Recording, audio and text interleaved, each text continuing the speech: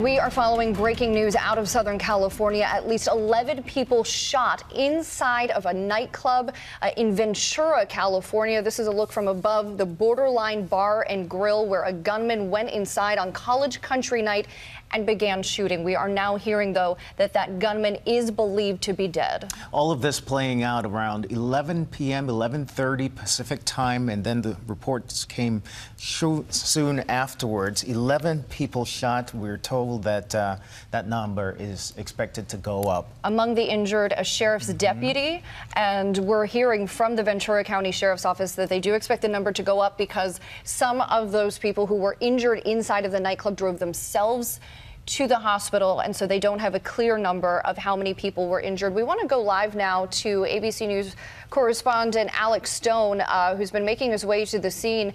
Alex, what can you tell us? Yeah, Marcy, here on scene right now, and a large police presence. The area is shut down. I was just talking to a couple of college students who say that this is a place that they all go to on Wednesday nights, that it is known that it is college night, that they say tonight, talking to their friends who were inside, that it was a relatively quiet night tonight compared to what some of the college nights at Borderline Bar and Grill can be. But now they're waiting for word on their friends who they believe were inside, and they have not heard from them. They're trying to get them on text message. They're trying to get them on Snapchat to find out if they're okay. The numbers have been going up. Originally, it was 6 who were injured. Now it's up to 11. It is now confirmed that the gunman is dead inside of the building here, but still many questions that we don't know on motive and on exact numbers. All of that very fluid right now.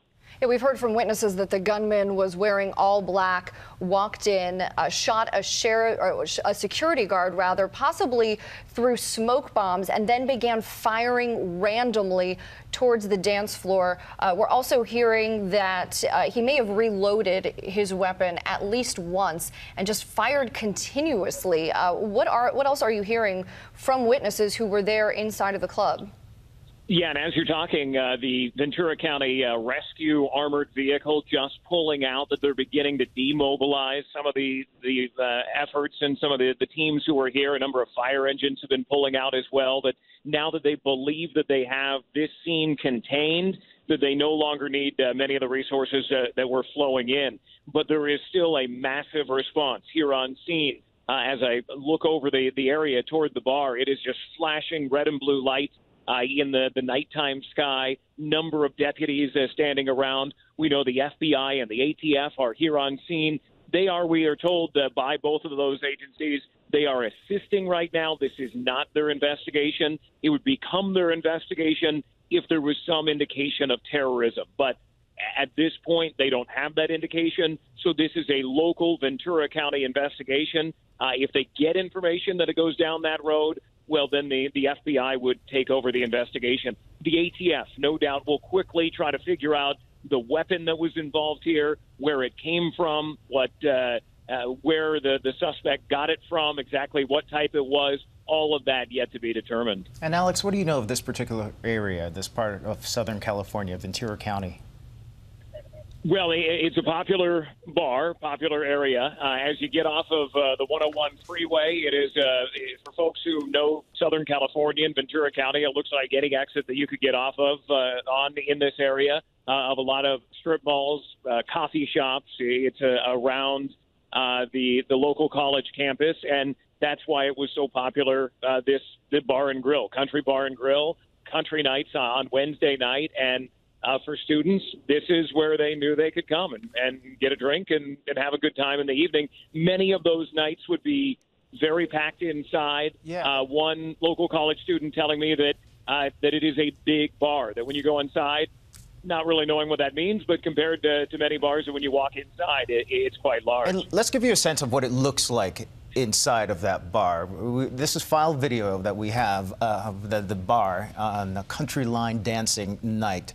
And this is the most popular night of the week. So once again, this is file tape, but it's... from the Borderline Bar and Grill. From the Borderline Bar and Grill. So just get your head around that. This is how popular this bar might have been last night, when that gunman walked in and started opening fire on a bunch of young people who were there just trying to have some fun.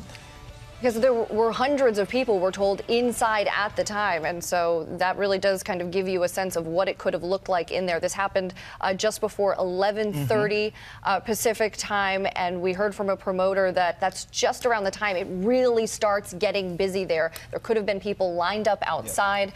So a huge crowd there as this gunman came in, opened fire seemingly at random, according to witnesses. Yeah, and it is so striking to see some of the images that we've gotten so far. Young people who are there, who are limping out of there, being helped by their fellow young people. This was an 18-plus night. It is the youngest night of the week.